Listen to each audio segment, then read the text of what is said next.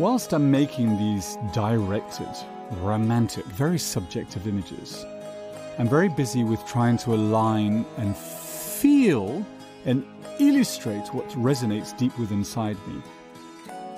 And it has to be this way of looking at Mother Earth and the nature, and how here in this image, the Karo are aligned and built deep into the tree. It's as if as those children sit under the trunk, that they're part of this all-encompassing nature that's protruding and growing out of the ground and reaching and spreading with all their strength into the sky.